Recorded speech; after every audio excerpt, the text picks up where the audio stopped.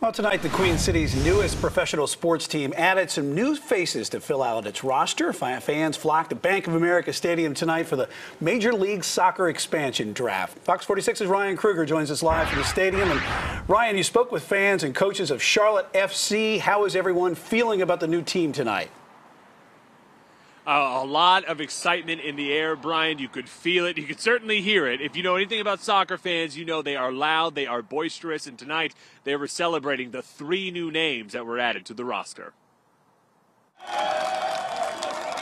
If you're not familiar with pro soccer, one thing you will quickly learn: the fans will always make their voices be heard.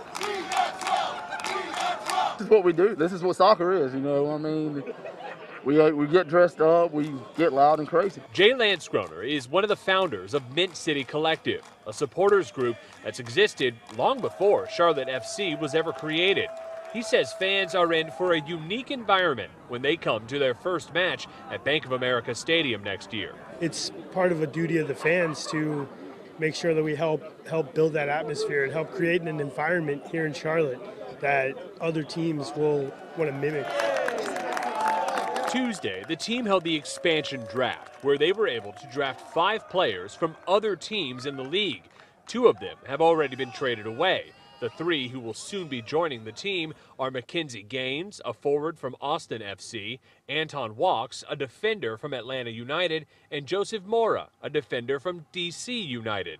Head coach Miguel Angel Ramirez is excited about the potential these guys bring to the pitch. They really want to come. They are excited to come, and I'm excited to work with them. A lot of excitement all around, and get excited. This new season kicks off next year, February 26th. That is going to be the first game. That's actually going to be played in D.C. as far as the inaugural match here at Bank of America Stadium. That is going to be March 5th against the L.A. Galaxy. We're live tonight in Charlotte. Ryan Kruger, Fox 46.